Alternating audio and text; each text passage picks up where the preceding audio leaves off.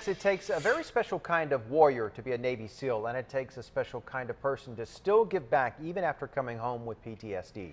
10 News anchor Virginia Chaw introduces us to Mario Romero, who's doing just that. Inspired by movie heroes, Mario became a real one, a SEAL and a member of the elite special forces. He saw his share of combat, injuries, and PTSD.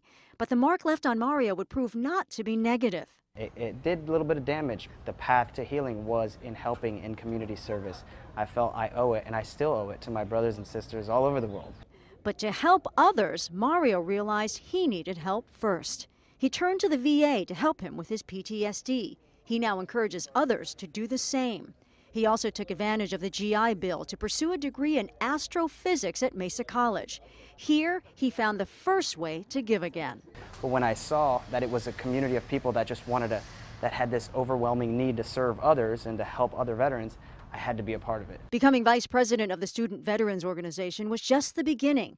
He also volunteers with Feed the People, Feeding America San Diego, and Veterans Village, and was hand-picked to attend the National Student Conference in Washington, D.C. to lobby for bills to help veterans. I find that if you don't have goals in life, it's very easy to sway or float away. Which is what has him taking his next big leap. Mario is headed to Columbia University. He wants to get a PhD, become an astronaut, and send a message to others. You are capable, and it is possible. There's nothing you can't do.